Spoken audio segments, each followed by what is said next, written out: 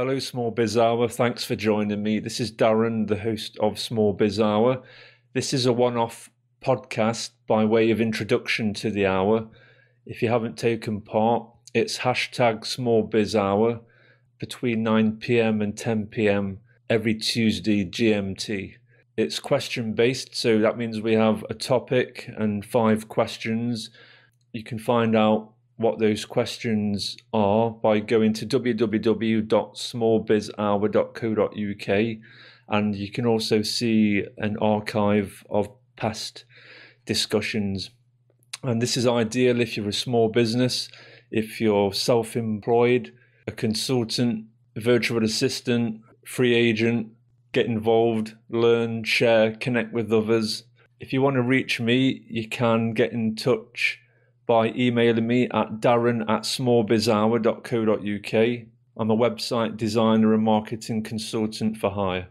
With me every week is Steph from Cine Robota Films. Are you there, Steph? I am indeed. Hello, Darren. Hi, Steph. Thanks for joining me today. That's okay. So do you want to say a little bit about yourself and what you do? Yeah, my name's Stephanie Dale. I am from Cine Robota Films. We are at Cine Robota on Twitter. We're video marketing consultants, and we do anything from product demos, video testimonials, digital animation. So yes, I'm the weekly co-host with obviously you, Darren, on Small Biz Hour. And if anybody wants to mail me or see what we do, we are www.cinerobota, which is CINEROBOTA.com.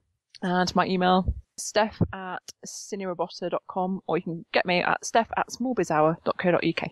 You and I have had quite a lot of fun hosting this chat, haven't we? We have. How long have we been doing it for? Because I took over from Rebecca, when was it? It was late 2015. Yes. You'd been quite active in the community, hadn't you? You'd been there as a regular. Yes, I was joined in. I don't think I answered any questions, if I'm honest. I kind of just joined in and chatted to people. Well, perhaps we were just soaking it all up, absorbing. It should be about talking and engaging rather than people just, broadcasting. That's the whole point of social media, isn't it? It's got to be social. You can't just turn up and spam people. So Twitter seems a little bit more democratic. Shall we explain how Tweetchats work for anyone who's never took part in a tweet chat? Yeah, I think that's probably a pretty good idea, because lots of people that I've met don't actually know what a tweet chat is. Okay, well, let's just say that first of all, the tweet chat uses something called the hashtag, which is also known as the pound sign. The hashtag, is that modern vernacular? Because I think older people tend to call it the pound sign, don't they? I've never heard it called a pound sign. Yeah, I've heard it. I've heard it on a few American podcasts. Maybe it's something to do with the imperial measurement system. I don't know. I've always known it to be a hash. Oh. But there we go.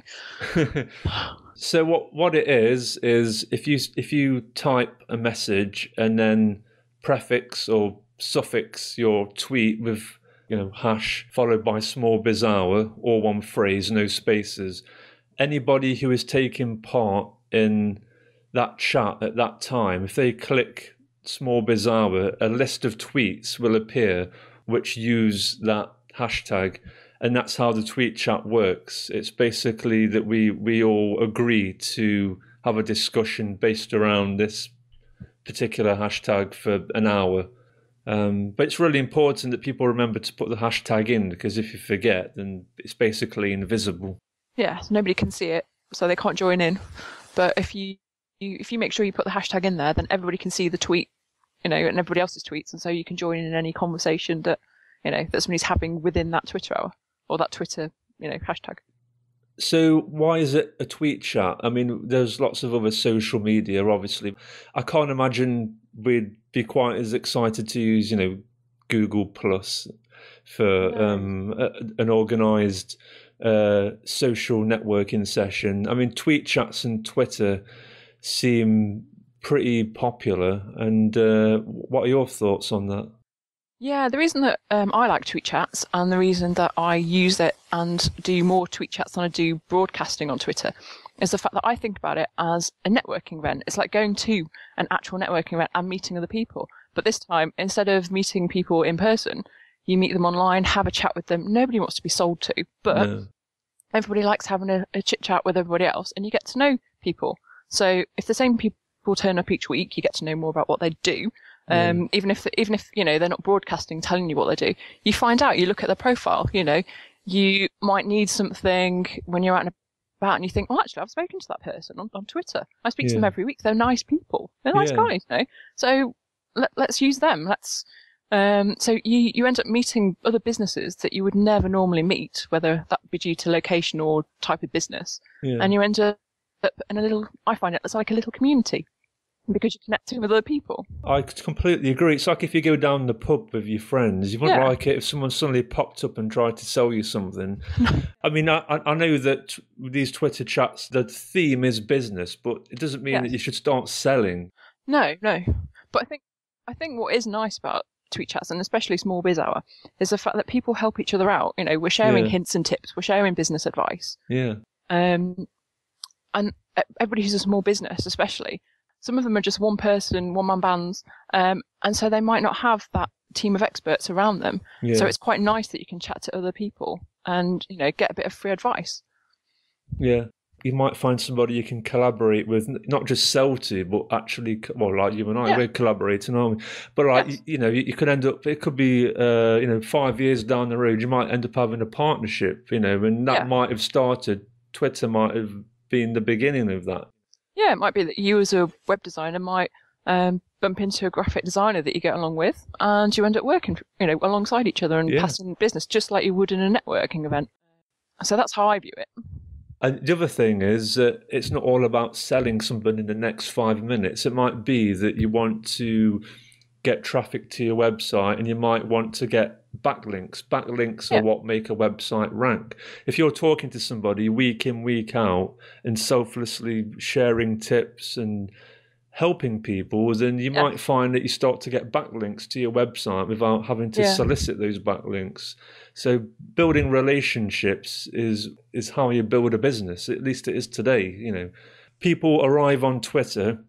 They've been told that they need to get on Twitter to build their business. They poke around for 5 minutes to see that everyone's spamming, and they think, oh, right, so that's how you do it. Oh, well, I'll do that then. I'll schedule some tweets, and that's it. Yeah. It's like the blind leading the blind. Yes, I would say so. It's almost like going to, again, I'll use the networking event scenario. It's almost like going to a networking event, taking on some flyers, shoving them in people's hands, not saying anything to them, and then just walking off and expecting somebody to come and buy your product. Yeah. It'd be like, hang on a minute, you're not going to talk to me? I don't know who you are. So it's about social media. It's about socializing. Talk to people. Get to know that know, like, and trust mentality. Yeah. And then you'll find that people will retweet your tweets because they know you. I'm more likely to retweet somebody if I know them, if I've spoken to them, if they've put a little advert out. If you put on I do websites and whatever else you do, I'm more likely to retweet it because I've spoken to you on Twitter. I'm not going to do it if I don't know you. Why would I? So how do you use Twitter and tweet chats? Do you use TweetDeck, or do you use the native Twitter website, or do you use one of those other apps? I use a combination of TweetDeck and the actual browser and also the apps. So it depends where I am, depends what I'm doing. And so if it's something like I do local Staffordshire hour and Midlands hour, which are on Wednesday evenings, and there's no way that I could do those on my phone because there's just too many people talking, so I can't control everything. I can't see who's messaged me, what I've got to tweet. That's much easier to control on TweetDeck because you can see everything. Whereas I do smart networking, which is 7:30 each night, and on that one, because it's not as hectic, it's really good though. For anybody listening, I can normally do that on my phone or on my iPad because there's not as many people and there's not as many people spamming, so you lose track of who's messaged. Yeah. Now I'm the same as you. I use all three different situations, different tweet chats. I mean, it's different if you're hosting a tweet chat as opposed to just just taking part. If you're hosting it, you're kind of like the producer. Yes. If you're taking part, you're like the consumer. And you can't really create things the same way on a mobile phone as you can on a desktop PC because So I find that as the host, it's useful for me to use TweetDeck because I've got a column set up just for Small Biz Hour, the hashtag followed by Small Biz Hour. Then I've got a column for notifications to the @Small Biz Hour Twitter handle. Then I've got a column for you so I can see what you're saying because you're the co-host. So it's useful for me to see what you're saying. And that's the way I've got it. But there are times when I'll pick up my mobile phone and use that. Usually if I want to record a video, you can record those 30-second videos with Twitter for iPhone only, I think it is.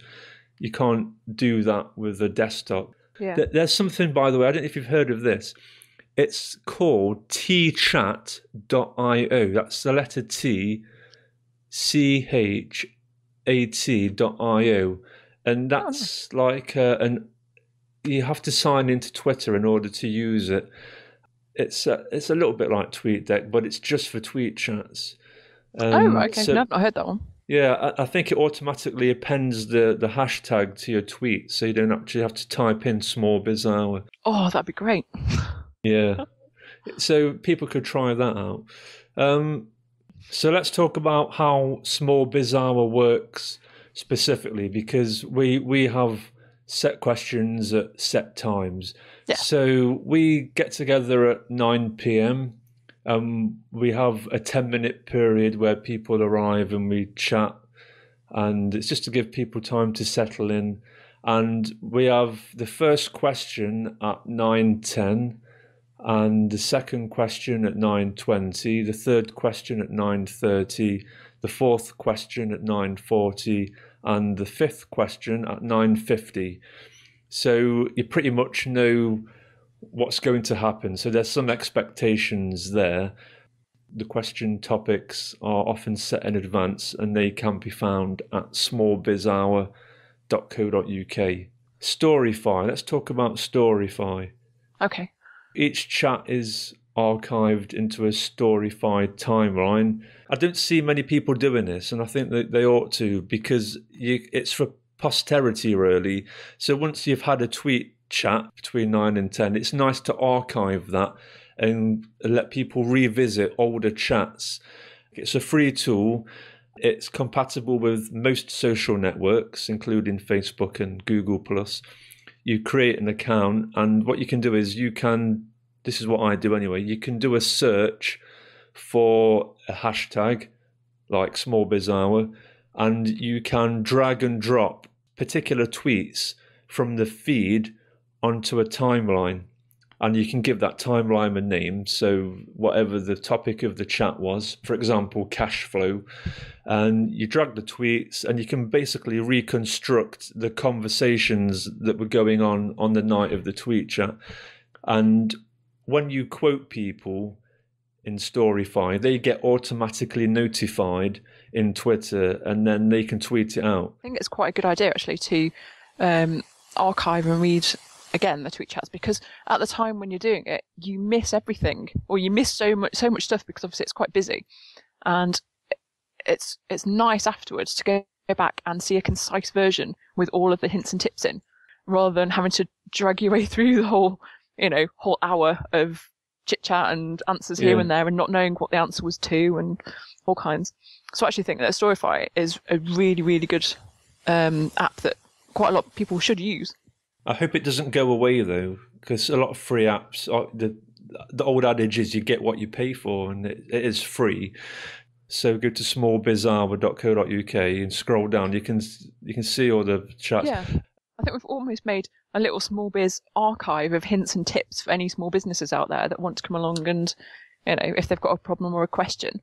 If we haven't, if we've covered it already, there's a whole little archive there for them to have a look at. And also, if you are going to, let's say, for example, that the people listening to this, the participants of Small Biz Hour, they may be inspired to start their own tweet chat, related to their industry or whatever. And I'd suggest that they do the same thing with Storify, because it proves what you've been doing.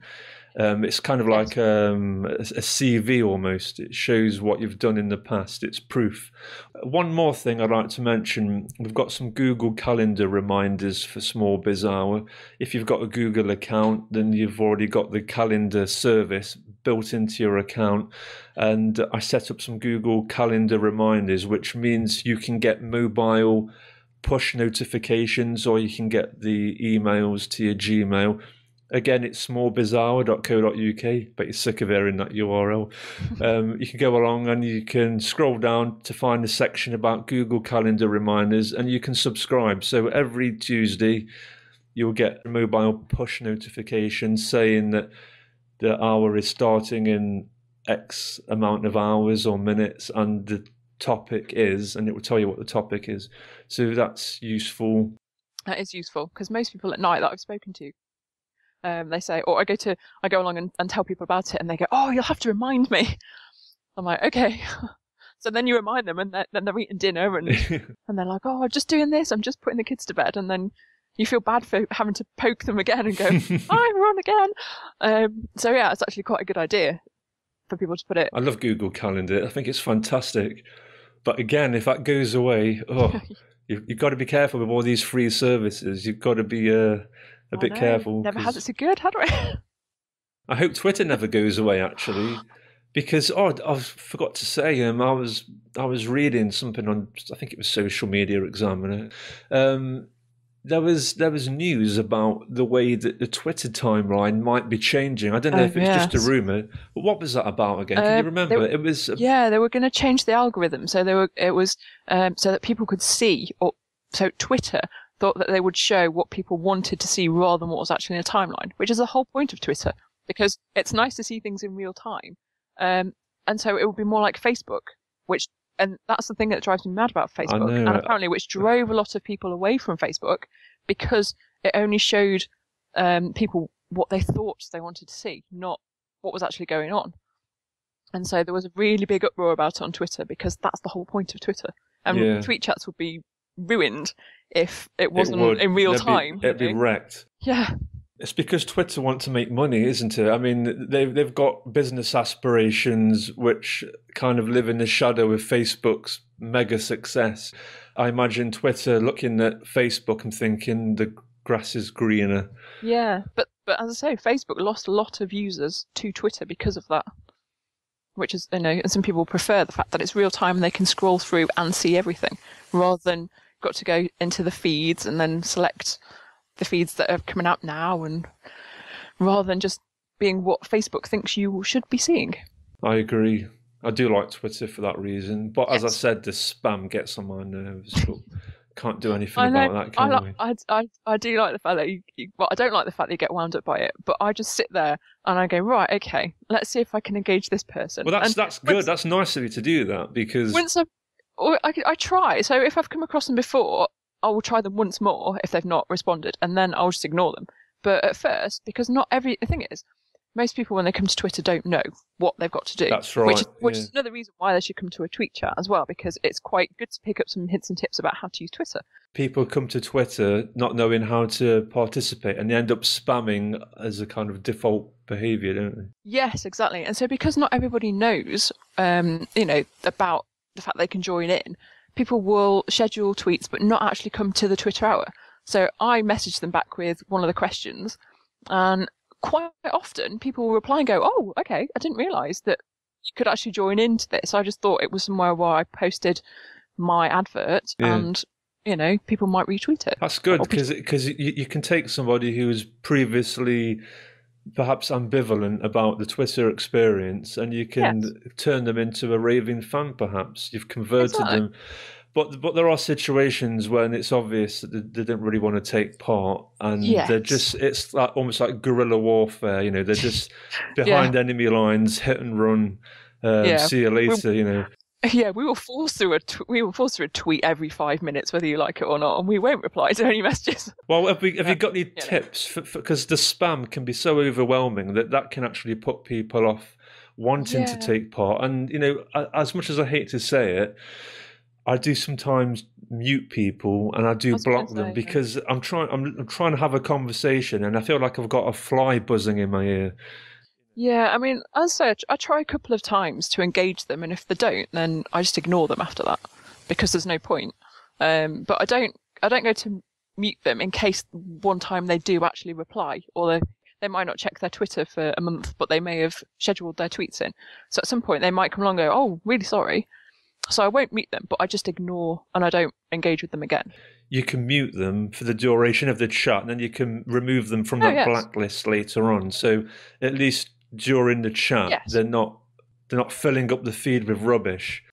Exactly, because sometimes you can actually miss points, really good points in the conversation, because when all the spam comes in, it pushes the proper tweets, but it pushes the actual conversation tweets off the page, and then you've missed them. So you have to go scrolling, which means then you've missed the top ones, and then everything sort of But gets the a bit thing is, hectic. if someone's spamming and it's that bad, if like a deluge of spam, if they get muted, then that's their punishment for spamming in the first place.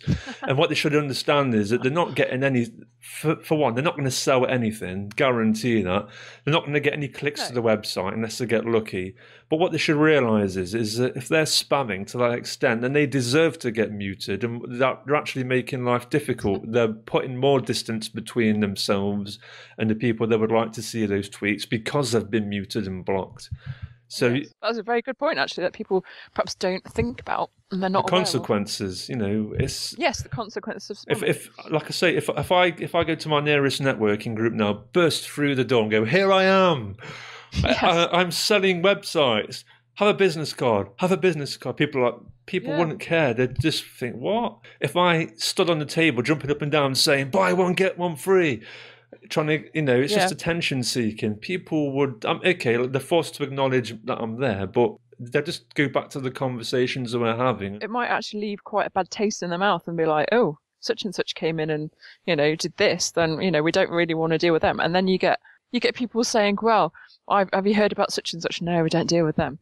So it's all about word of mouth recommendation. You're not going to get that by spamming and coming in and without engaging. Yeah, that's right, Steph. Anyway, let's wrap it up because we've been going on and on, haven't we? But we felt it was important to record this to let people know where we stand and what we're about, how to take part, why to take part, and that hopefully they should get some value out of it. Yeah, I was going to say, if anybody has any topics that they would like to bring up or if they would like us to cover, then they can always email you, or they can add. Didn't you set up a Small Biz Our Topics hashtag as well? Good point. Before we close, let's just mention that. Yeah, if you've got any suggestions for topics, just tweet it out and use the hashtag SmallBizOurTopics, all one word, no spaces. That means in the future, when I'm scratching my head for ideas, I can go into Twitter, plug in Small Biz Hour Topics and see what the chatter is and get some good ideas. And that's been the case on several occasions. I've been able to take people's ideas and turn it into a topic, and we've had a good chat. Right, so let's play some contributors' recordings. A couple of months ago, we asked some of our regulars to get in touch and say what they like about Tweetchats, and here they are. I'll say thanks to Steph and thanks for listening. Yes, thank you for joining in. And here are the contributor audio recordings. Hi, I'm Anne Headon, creating you a great WordPress website to join your great business. Also includes a little bit of WordPress training. You'll find me on Twitter at Anne Headon.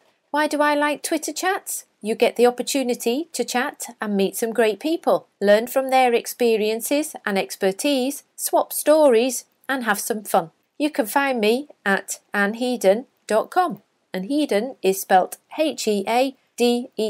Join a Twitter chat. You know you want to. Hi there, my name's Kyle Longshaw. I'm the founder and CEO of Blueprint Robotics.